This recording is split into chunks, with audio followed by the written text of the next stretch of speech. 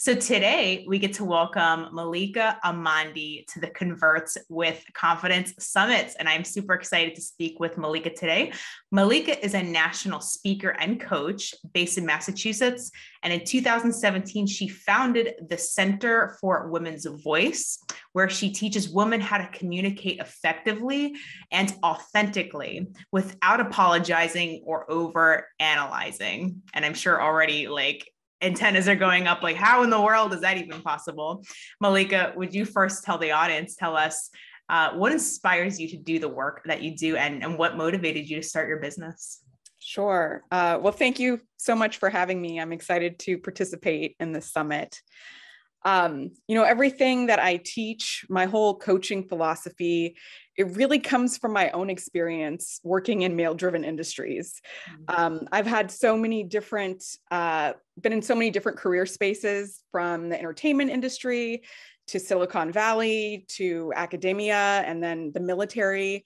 And in these kind of male-driven spaces, I really didn't feel encouraged or supported to use my voice. And that's something that is true for the majority of my clients. When we feel like we don't belong or we are not worthy, it can be so easy to shrink and to play it small and to get in our heads and talk ourselves out of contributing in the way that we want to. So I'm really inspired by just the belief that there is another way, and that there is a future where women's voices are valued in every aspect of society. Yeah. When I was working in the military context, I was working for an outside organization that was hired by the military and doing these really big trainings for Marines. And my supervisor kind of pulled me to the side one time and said, if you feel like your message isn't landing with the Marines, the male, sailors, turn it over to the male co-facilitator. And, it's okay. Sometimes things just sound better coming from a man. And I was really appalled. And I also understood why I got that advice, because I had been in those rooms and I knew what my supervisor was talking about, but I felt so disheartened that that was the advice that I was given. That was supposed to support me, as like, oh, I can just turn it over. And I knew for myself that I was never going to do that. And I felt like no woman should ever have to make that be the only option for her to be heard. Yeah, it's like being trained to learned helplessness. It's like, well, just hand it off to someone else. What does it imply? It implies we're not capable. Yeah. And our voices are the reason, we don't have connection without our voice. And whether it's speaking in front of people, right, or speaking through email or speaking through a Facebook Live or social media post, this is really the core. I think this is overlooked for so many business owners and entrepreneurs. We're so set on the perfect copy. Let me copy and paste. Let me plug in a buzzword here and there. And it's like, if we haven't fixed our old paradigm, right, that we need to apologize, or we have something to apologize for, then it's still going to sound like we're guilty. Exactly. Yeah. It's the intention behind the words, right, that comes through. And so if our intention is, please listen to me, or, it has that energy of, I don't know if I should even be saying this, that comes through. And that's the issue. It's like exactly what you're saying, addressing the fundamental belief behind that. It's not the technical aspects of, am I talking loud enough, or do I have the flash? Is the copy the right length, or whatever? It's like, do I believe that I'm worthy of taking up space? Do I trust that I belong in this room that I'm in, or to show up in somebody's email box? Do I give myself that permission to, communicate and share whatever it is that I'm offering? Yeah. I remember I think a good sign to turn inside and start to work on this is if you're doing the same thing over and over again, you've maybe been sending out emails to your audience. You've been doing Facebook Lives for a while, or you've been putting an offer out there and nobody's doing anything. Mm-hmm. I think that the next place is not to look outside, right? Is to look inside. And Malika, I know a large part of this audience struggles with maybe call it people pleasing, or like they're trying to feel accepted by people around them. There's that energy of, do you like me? Yeah. Will you accept me? And just self-worth issues all around. So, and of course, this ends up chasing customers away like that. Yes. And Yeah. In your own words, Malika, what is missing for us so that we can begin to show up with confidence? And I know I just said a mouthful, but just maybe briefly. I'm tracking. I'm tracking. Well, I think exactly what you said in that question, right? Of that, there's this energy of, will you like me? I want you to like me. I want your approval. I want you to show me that this is good enough.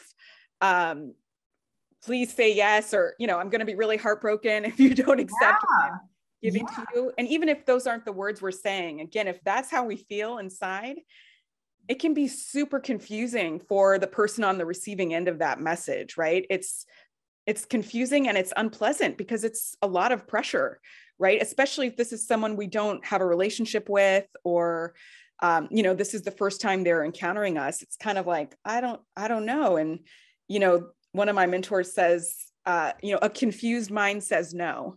So whatever the confusion is, it's like people just don't want to deal with that, right? So I think the missing link is that we really have to be completely sold on ourselves and whatever it is that we're offering before we're even sharing it with other people or presenting it, And so whether or not a particular person opts in to my offering, I know that what I've created is valuable and worthy and useful. And I think getting to that place involves some mindset work. And depending on what your product is, what it is that you're offering, it might involve some technical pieces like doing the legwork of testing, when there's no pressure for sales, or getting feedback and collecting testimonials and doing whatever it is that you need to do so that this thing is valuable and I stand by it no matter what. I'm not waiting for somebody else to tell me whether or not it's a good idea. And whether or not that person chooses to invest in this thing, I know it's solid. So, doing that work of making sure I believe in my own process and my offering ahead of time, it means that when I get into that sales situation, I'm not trying to convince anyone of anything. And that is such a great place to be in. That's one of my life philosophies. I don't want to convince anyone of anything ever when it comes to politics, anything. It's like, we're all adults. We can make our choices. And I'm okay with other people having different choices than me.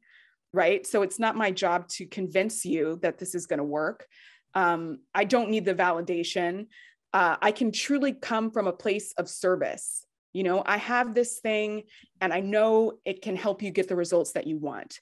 So my intention is just to share and to give this person a clear opportunity to accept that thing if it's something that they want, right? So it's not about me and how good I am and, anything. It's really about this other person and giving them an opportunity to opt into something that can really help them. Mm-hmm. Yeah, what I'm hearing here is we need to start to unhinge ourselves, yes, our identities from our offers, and one amazing insight I had, and this audience can take this or not, was that I realized wait a minute, if I put out a Facebook post or something and nobody clicked on it, I used to internalize that. It's oh, nobody cares, or I'm not good enough. And then I realized wait a minute, these people don't even know me. Right? It's not personal. No idea who I am. So wait, what's really going on here? And of course, it came down to, of course, my energy, which kind of muddied up the process. And of course, if our energy is in the right place, the perfect process isn't going to really make a difference. It doesn't mean you won't have clients coming in, but you're not going to be able to magnetize your dream clients. And I'm so glad you brought up the energy of convincing. Yeah. Because what does that imply when you have a need to convince? It's I have something to prove, exactly. I have to earn, or I need permission. And of course, especially as we're moving into the high ticket space, a high ticket buyer does not want to play these games. They just want to know, one, is this going to help me? And two, does it feel good? Right. And, playing these games of like, hey, do you like me? Let's face it, they're going to feel that. Yeah. Yeah. I love that concept of what you said, unhinging yourself from the product. And that reminds me of my, I have a background in acting where you're auditioning and it's like, you are the product. It's your body, it's your voice, it's your image, it's your likeness. And this is probably one of the things that's helped me the most in my, career with my coaching business is I'm not afraid of rejection, right? I've been rejected so many times in my life that I know it's not about me. It's like, does somebody like this flavor of ice cream or this flavor of ice cream? I can only be the ice cream flavor that I am, and really in some ways it takes being rejected a lot to get over that. But I think knowing that as you are, especially if it's something new where the product is new or you're new to selling and having these conversations, is knowing that rejection does not mean anything about you. It's not about you. And so you can have that experience without internalizing it. And that's a very powerful place to be in, because it keeps you from being afraid of putting yourself out there. Yeah, I remember this vicious cycle of, and if you're watching this interview, you're probably experiencing this. Like you get the no, thank you, or I don't have time, or I don't have the money. And rather than being curious about like, is that really the case, or are they blocking themselves? Rather than keeping it about them, we're like, oh, I remember I used to get frustrated with objections because I was making it about me. And I realized, first of all, it's not fair. Like this conversation is not about me at all. Like I'm at the goal I'm selling. Like I'm not done, but I'm here. And what this session isn't for me. It's for them. Right. Yes. Yes. That was the biggest insight was to be curious rather than hurt. Yeah. Process. And I know this vicious cycle, and Malika, how is there like maybe one or two strategies you can offer? Like, how do you help your clients build confidence? Let's say they're stuck in this vicious cycle of like getting that rejection or customers walking away, or maybe they're speaking on a presentation and people are looking at their watches. Right. Yes. Yes, exactly. That's happened to me before, right? Like, depending on the situation. Yeah. And I think part of it is going back to that unhinging piece, right? And really leaning into empathy and knowing the person that you're speaking to, your audience, you have no idea what they're going through that day or where they are in their day or what just happened or we just don't know, right? So it's really trusting that whatever it is that you're getting from them, it's not about you. And that's okay. If somebody yawns, they might be super tired, right? We just don't know. But having that empathy of like, okay, I'm not leaning on the audience to give me validation or this person to tell me that I'm doing a good job. I think a big reframe that I give to my clients is that confidence is not it's not a destination. It's not like a box to check off. You're going to work on your confidence and then it's just set it and forget it. It's not very useful to have a kind of perfectionist outlook about it. So really knowing confidence is a living, breathing dynamic that reflects how you feel about yourself moment to moment. And that means there's always an opportunity to work on that or to invest in that.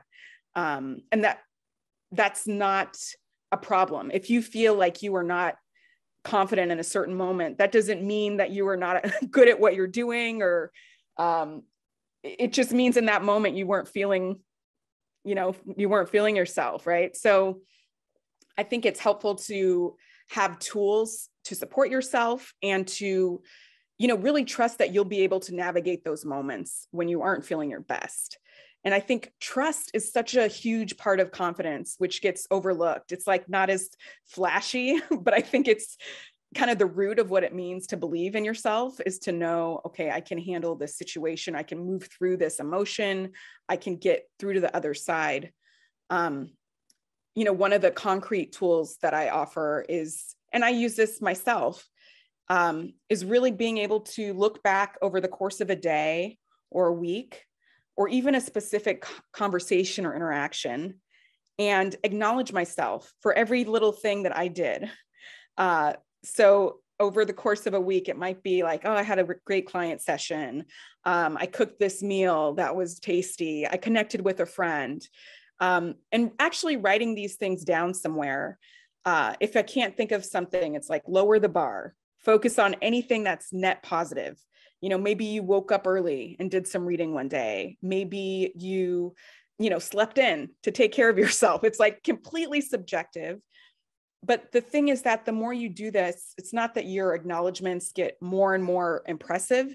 It's that your awareness grows and you are able to really see where you are showing up for yourself in your life. And that gets stronger. So you can look back at anything and see the ways that you are participating and growing and contributing. And that builds confidence. It's like showing ourselves our track record, because we can often just discount every single way, every single thing that we're doing because one thing didn't go right. And so it feels like, well, I'm not getting traction, right? So this is a way of just simply kind of building that traction and awareness for yourself so you can see how you are continuing to grow and expand. Yeah. Really take some pressure off, right? Because if you're putting pressure on yourself, guaranteed, it's probably one of the reasons why your customers aren't either flooding to you or they're not signing with you. Right. So I think before you maybe even go into your next sales conversation, maybe you have one right after you watch this. It's like, what is the state you're in? Mm-hmm. Right. Like, how do you feel right now? Like, I remember I used to dread sales calls. Like I hated consultations. I was like, and it was because of, and then I would show up with dread and I would wonder why I was getting objections. Like, I got to think about it. But then I would be like, yeah, go subconsciously. I was like, yeah, go think about it. Cause I don't want to, I don't want to do this either. You're like relieved that it's over. Yeah. And we're hoping for that quick relief. Yeah. I love how you brought up that word versus really leaning into what we really deep down want. And I know that was a turning point for me, was realizing, hang on, do I really want relief or do I really want to see what kind of work we can do together? Yeah. Yeah. So, Malika, in what ways, or how would you approach selling or converting in your own coaching practice? I'm sure people here are really curious after everything you said, what is a successful process looks like? And I know this is going to be subjective, and how has your journey been when it comes to finding your own unique value? Like what are the qualities of someone who's authentic and unique? Well, I really resonate with your experience that you just shared, of when I first started doing discovery sessions. That's kind of the container that I have to meet potential clients.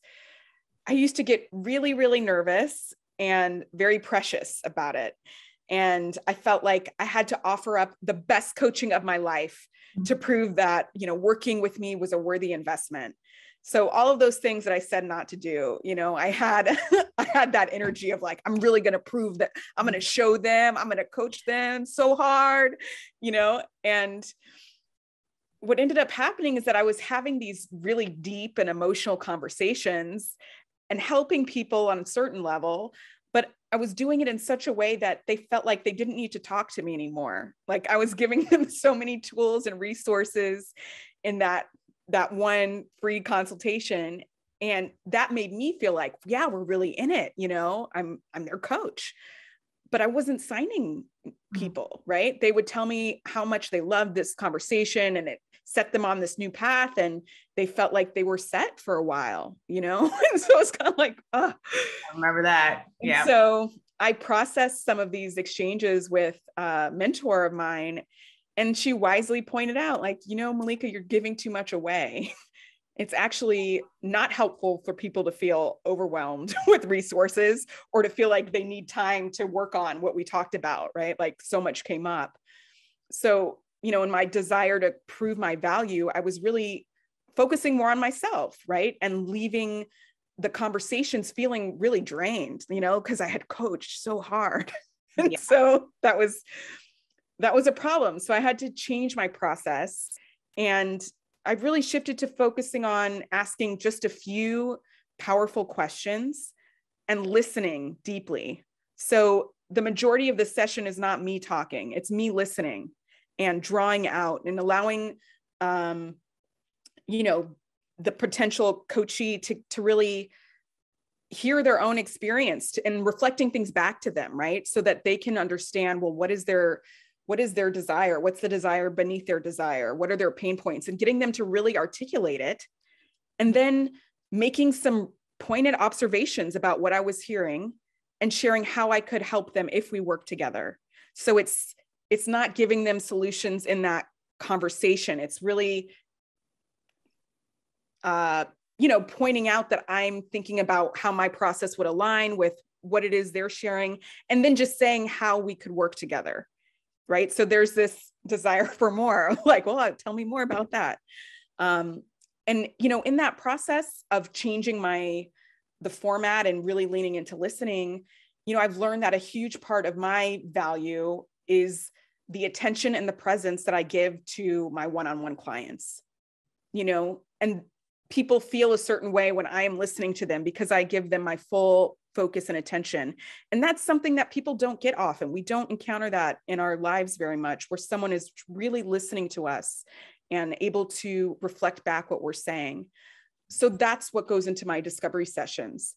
And that helped me kind of move into that service mindset that I talked about earlier, where I was really showing up for this other person instead of showing up so that they could tell me that I was worth investing in, like a little round of applause. Exactly.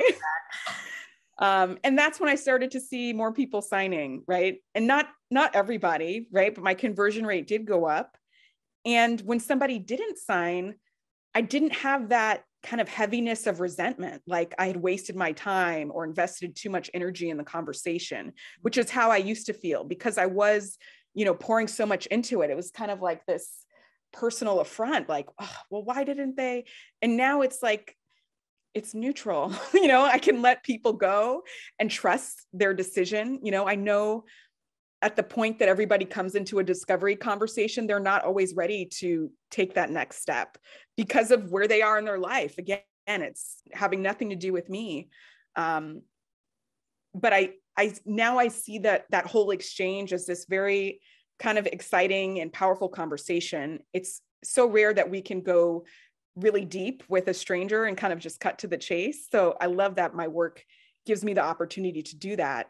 And it's, it used to feel like that sales conversation was a hurdle, right? It was an obstacle to working together. Like, oh, if only people could just sign up or I could just get the clients. And now I really value that session because it is a part of the process. It's the beginning of the process. And when I do move forward to work with people, often we will refer to things that came up in that initial conversation, because that is the first time they were able to see things in a certain light. And so now I know that's not an obstacle. That is actually the way through to the beginning of my process. And so that has given me a different relationship to, selling as well. Yeah, we kind of set the tone. Yeah. That for the minute we get in front of them, it's like we set the tone with our energy, with our voice, with our presentation. And I found that it was more important to show up like 110% on that in that first meeting versus any other time. And I know because we're all virtual now, for most of us are virtual now. I remember I used to have thoughts like, well, can I still stay in half my PJs and then I'll, be in this top. And then I thought, I was like, and maybe some of you can relate. You're like doing stuff half this, half that, because we're a lot of us are virtual. But I was like, you know what? If I'm showing up halfway with my appearance, then I'm going to show up halfway with my motivation, with my drive, with my passion and my intention. Yeah. So in that moment, it wasn't about like, how can I get clients to do anything? It was like, who do I need to be to see if there is a connection? And this is as small a detail as like, how are you dressing? Yeah. In that first moment. Right. Yeah. I love that. Yeah. I do things like I put on perfume, here in my Zoom world, nobody can smell me. right? But I know that I'm doing something a little special and different. And that helps me kind of honor that this is something I'm stepping up for, you know? Because people can feel you even through Zoom. Yeah. I know, I remember, energy, I know we're talking about energy, but, and I know some of this audience you can't really see energy, but we feel energy. And just check in with yourself now. How do you feel in front of Malika? Even through Zoom, people can feel it. So we can feel energy through text messages, through emails. And it's like when you change how you present yourself with every single little detail, from your background, right, to the tone of your voice, to what you're wearing, to the words that you say. I love how you pointed out, like, I know a lot of us tend to maybe throw up in front of our clients for the first time because our intention is we want to help, we want to serve. Right. We're not really helping them if we're just dumping a lot of stuff on them. Because a great metaphor I heard was like, imagine if you put all of this stuff you were going to tell your prospect up on YouTube for free. Like, would they value that? Would they do the work if it was a free YouTube video, or do they step up and do the work when they're skin in the game, when they've signed on, when they've put down that down payment? Yeah. Yeah. Kind of a good way to think about it, right? Absolutely. And I know, Malika, you often refer to our self-talk, and this is plastered everywhere nowadays: self-talk, negative talk, inner critic. Yes. Especially how it gets in the way of us building a successful coaching practice and in our ability to lead others. So we might struggle with things like, who are we to charge high ticket? Who are we to charge, a $10,000 program? Or who am I to be that $30,000 coach? What's getting in the way of us being able to be, maybe the goal is to be more confident, or to be kinder to ourselves. How can we start to show up that way?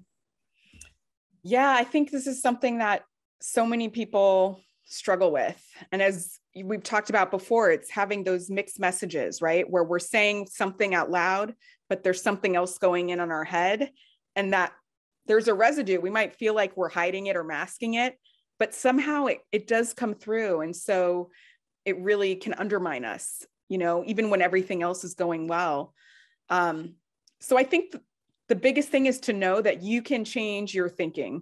You have that power. Like, our brain wired that way. And that's a huge paradigm shift once you come into that, because until that moment, it's like whatever you're thinking is just reality, right? We relate to our thoughts as facts. So whatever your negative talk is, you're just accepting that as true, right? Mm-hmm. But once you know, oh, it's not reality, it's just thoughts. They're words going through my head. It's not the truth, capital T. It's just the thing that I'm saying. Even that alone can diffuse the sting of that, right? So if the thought is, oh, I'm a terrible coach, I suck at selling, just kind of taking a pause to say, and that's a thought I'm having.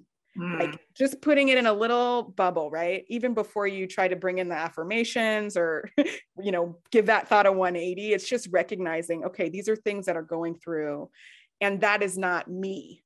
It's not defining me. It's just a thing that is going through my head. Often our negative thoughts do come in the form of questions. Like you mentioned, who am I to charge this, right? Yeah.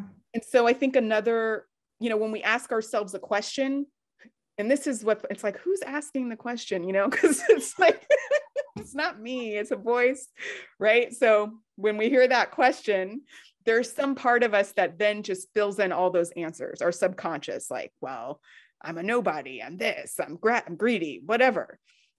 So if you can just intercept that question or reframe that question with a different assumption. So maybe instead of, who am I to charge X?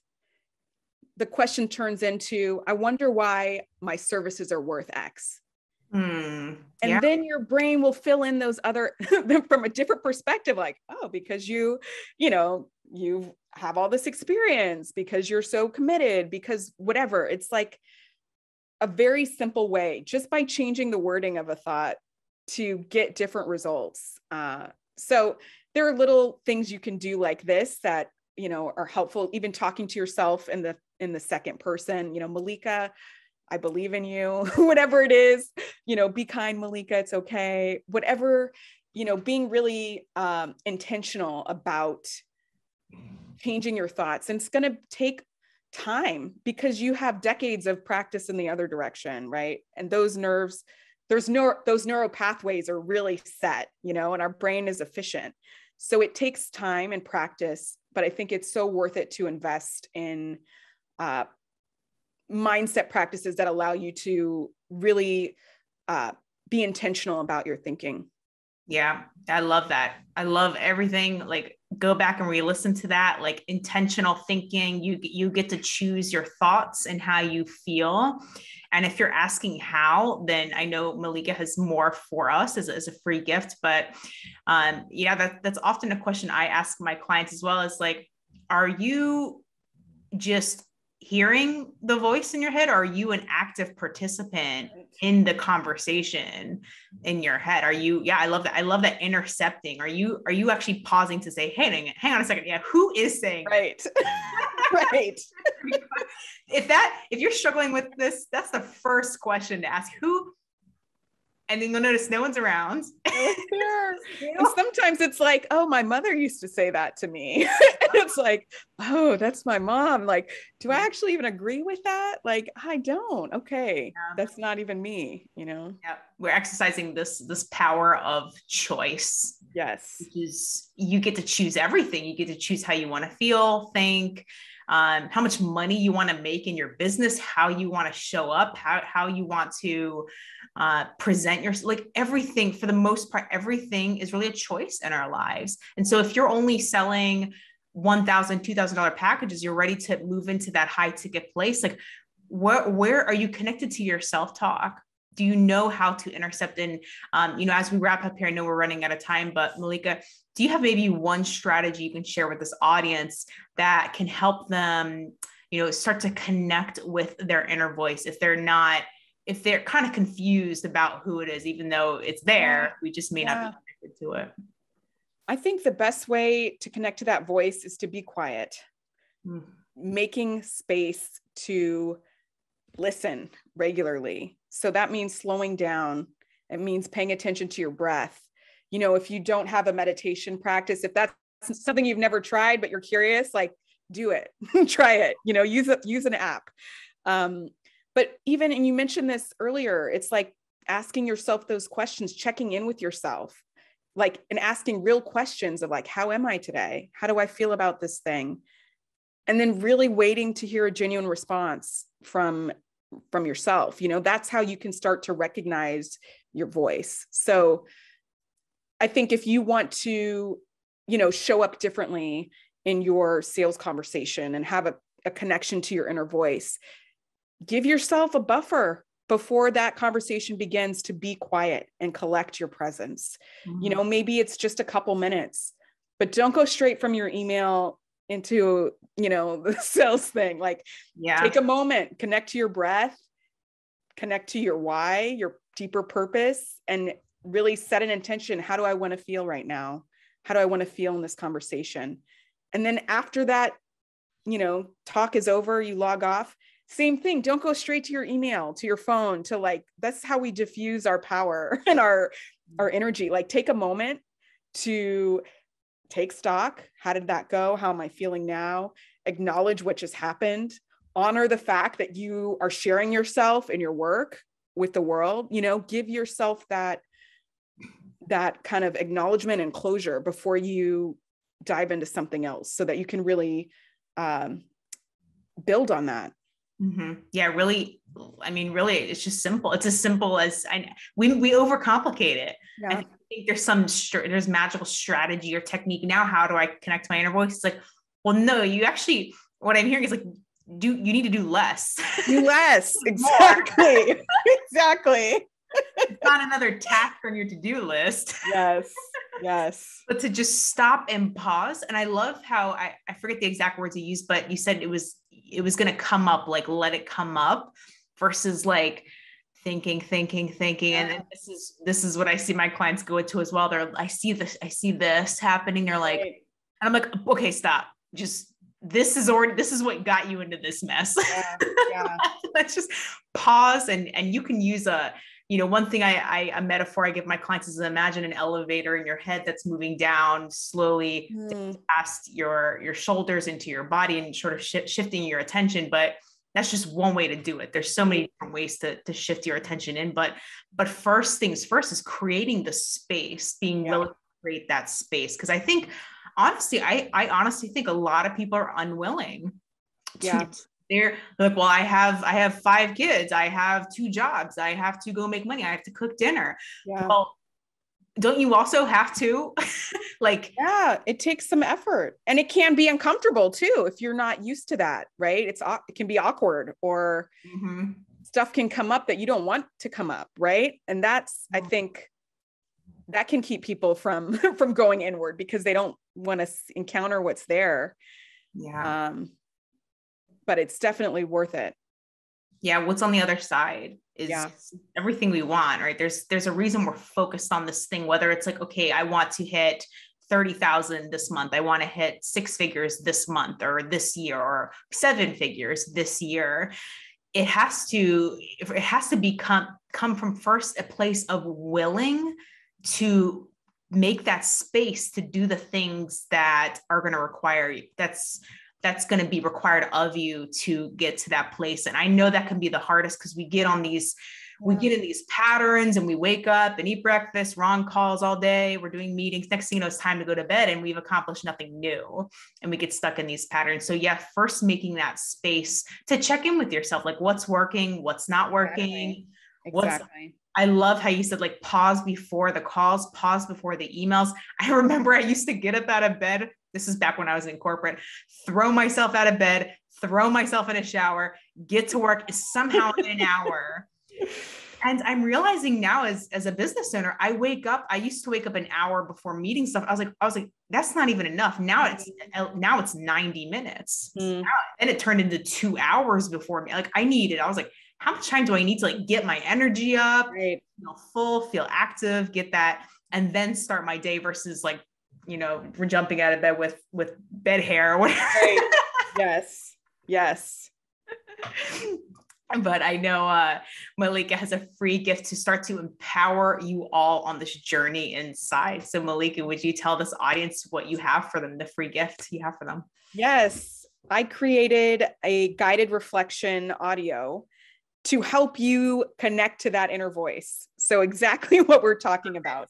It's a very short practice, about 10 minutes, that you can do every day or whenever you want to take that space to go inward so that you can get more familiar with your own power and presence.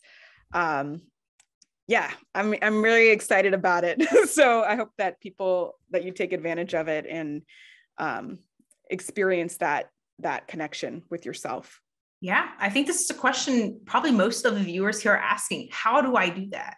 Yeah. If that's what it takes. If I need to connect to myself, be present, however you want to word it, pause, then what? This is it. She's got a free gift here for you to start to use right now today, to start to tap into your inner voice so that you can get in alignment with how you want to show up to get the results that you want. And that's really, it's way more, what's the point of the perfect system, the perfect funnel, if you aren't feeling good? Yeah. I set a boundary for myself. I was like, I will never send out an email or to a client or whoever. I will never send an email if I'm feeling a certain way. If I'm feeling angry, sad, resentful, it's like, I just don't do it because not going to bring back. And maybe you can start creating boundaries with yourself as well. Right. Yep. So go scroll to the bottom of this webpage, click the link so that you can start to tap into your inner guidance, your inner voice, and you can start to shift that around to empower yourself. So this link is only available for the next 48 hours. So go get it now, start to use it today. And Malika, so just such a pleasure speaking with you, such a powerful topic, and just one that we absolutely all need as coaches and consultants. So thank you so much. Thank you. It was my pleasure. I nerd out on this. I could talk about it all day long. So I really appreciate your glasses for Heidi. Exactly. Thanks everyone for watching. All right.